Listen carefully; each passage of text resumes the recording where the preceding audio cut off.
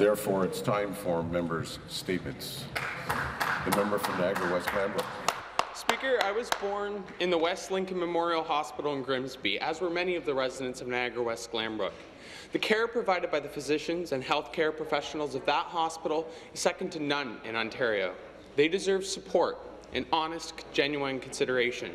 But throughout the campaign, and since I was elected a couple of weeks ago, I've heard grave concerns raised by physicians in my riding and from healthcare providers across the province about Bill 41, the so-called Putting Patients First Act. No. Could there possibly be more of a misnomer, Speaker? It's a terrible speech. Bill 41 threatens the quality of healthcare provided to my constituents and puts patients last. It does. To borrow a military analogy, Speaker, our healthcare system needs more teeth and less tail. But Bill 41 is going in the opposite direction, hurting patients, hampering doctors, and harming our healthcare system. Our government has a duty toward its doctors, a responsibility to hold open, honest, and genuine consultations. With Bill 41, we see once again the symptoms of a failing government, a government playing politics with people's health. Ontario's patients and my neighbours in Niagara West Glanbrook deserve better. Hear, hear. Thank you. Further member statements. The member from Windsor West. Thank you, Speaker. It's my pleasure to rise today on behalf of my constituents of Windsor West. Speaker, the downtown mission in Windsor is critical to the health and credibility of our community. It provides safe accommodation, meals, clothing, and training to individuals struggling with poverty and homelessness. The programs and services provided by the mission make Windsor a safer, healthier, and more inclusive place, but it's the people working and volunteering at the mission that make this all possible. I would like to thank all of those working and volunteering at the mission for their hard work and dedication.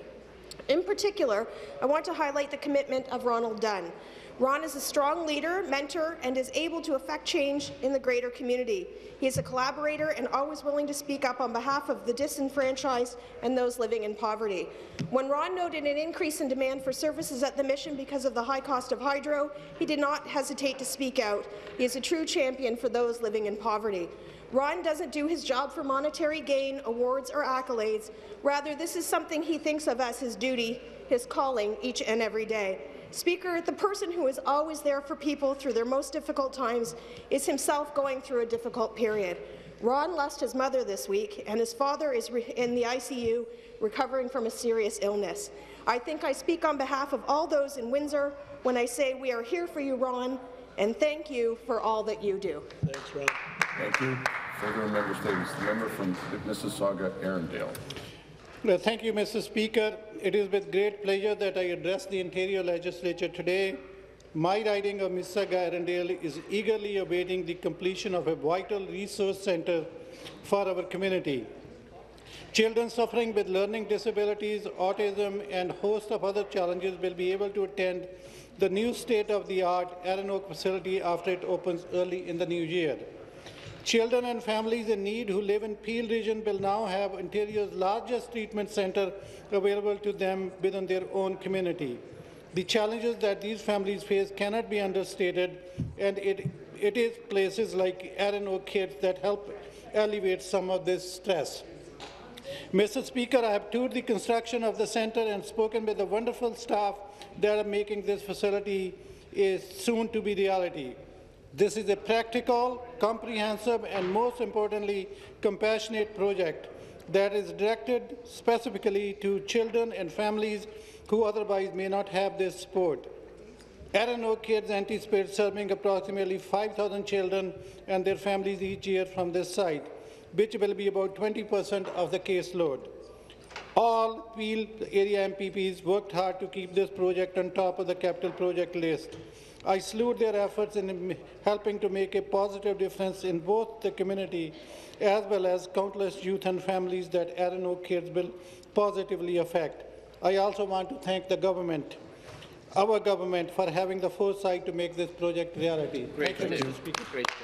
Member statements. The member from Stormont, Dundas and South Bangor. Thank you, Speaker. Over the next few months, the Upper Canada District School Board and other school boards across Ontario could come to an ill-advised and harmful decision to close rural schools in many communities, including my own. Closing rural schools and busing students long distances to overcrowded schools is not the answer. Local schools allow our children to grow and thrive while providing them with community spirit, pride, and sense of belonging. Good local schools provide fantastic educational opportunities and give students a chance to participate in activities close to home. Lagan Public School, serving children in Glengarry County, is ranked the #1 school in Canada, or in Ontario, by the Fraser Institute. Parents, students, and municipal councils from across the province demand a moratorium on the current flawed accommodation reviews. The minister must show leadership and work with all stakeholders to implement a sustainable funding formula for rural schools. It's not too late for the Minister of Education to act and to do what's right. And Speaker, I'm really proud of the communities that have come together right across SDNG to work to show the leadership to keep our schools open. They're working with the art communities, and they're really working as a team. So we look forward to January. We hope that the schools are, or the government actually acknowledges the importance of these rural schools and how well they're doing. As I mentioned, Lagan, Williamstown Public, these schools are ranking some of the top in the country and in the province. And it's not something that we need to close because we need better service. Thank you, Speaker. Thank you. Further member statements. The member from Essex. Thank you, Speaker. I rise to pay tribute to a longtime friend of our family and a longtime activist in the community of Essex. Her name was Daiene Colantonio, a constituent of mine, longtime social activist in our community, passed away peacefully on November the 18th.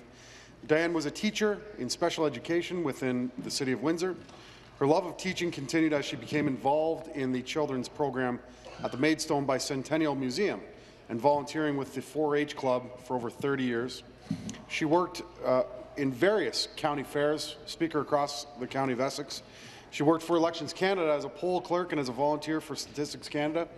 She was inducted into the Essex County Agricultural Hall of Fame in 2006, recognizing Daiene's contributions as a third-generation farmer. She is a past president of her local's Women's Institute and a past president of the Essex County 4-H Leaders Association. Daiene has been a 4-H leader with the membership of over 30 years. Daiene was also a member of the Farm Safety Association and an integral part of the Pizza Project that promoted market-to-market programs. Many of Daiene's family, friends, of course, will miss her dearly. My sincere condolences go out to her family, Nunzio, Butch, her husband of 48 years, her children Chris, Mark, and Nancy, and grandchildren Mark Jr. and Alexandra. Daiene was an integral component of our community. She made our community a better place, and we certainly will miss her. Thank you, Speaker. Thank you. Further member statements. The member from Kitchener Centre. Thank you, Speaker. If you visit my riding, you may see on the streets of Waterloo Region a very unusual sight. It's a black Lincoln MKZ car that drives itself. This autonomous vehicle, the first to be legally allowed on Ontario roads and all of Canada for that matter, has been affectionately named the Autonomoose by the University of Waterloo engineering students who are driving this pilot program. Now, a few weeks ago, I was joined by our Minister of Transportation at a test track with the students, administrators, local elected representatives, and a large gathering of media as the Autonomoose drove us hands-free. This 10-year pilot program is being made possible by BlackBerry QNX software, Kitchener-based Irwin-Heimer Group, and the province of Ontario. Speaker, this cutting-edge car is equipped with a laser scanner on the top that spins around with information being fed to a computer in the trunk, which helps to navigate the car. We know that automated vehicles hold out promise for safer roads, less traffic, less pollution, and expanded research and development. Because of this government's support and insight, we are leading the way in all of Canada in this area. But I will say, Speaker, that it was a bit disconcerting to be riding in this vehicle and the student sitting in the driver's seat did not have his hands on the wheel. But disruptive technology will do that. It'll make us feel a little bit uncomfortable. However, I say anything that frees me from having to parallel park is a good thing. Speaker, automated vehicles, a supply chain is coming. We want to have those jobs here in the province of Ontario. Thank you. Thank you. Further member statements. The member from Kitchener-Conestoga. Thank you, Speaker. I stand to recognize Kitchener resident Steve Sanderson for his efforts to open up hockey opportunities to children who cannot otherwise afford it. efforts that saw him earn the Ontario Medal for Good Citizenship this weekend. And while congratulations go out to every one of this weekend's 19 recipients, I'll take a few moments to express the thanks in our community to Steve for the Panther hockey program he launched back in 2002. Speaker, it was 14 years ago that Steve Sanderson, the head custodian at Pioneer Park Public School in Doon, began wondering what he could do to help students unable to afford enrolling in hockey.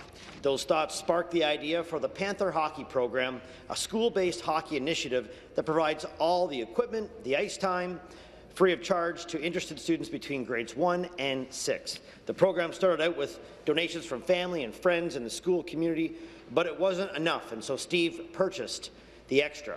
Speaker, I'm happy to say that the program has grown to the point where there are now 145 participants. And in the past year, Panther Hockey received 20 full sets of equipment from the NHLPA, along with the practice assisted by former NHL player and Guelph Storm Hockey Club head coach Scott Walker.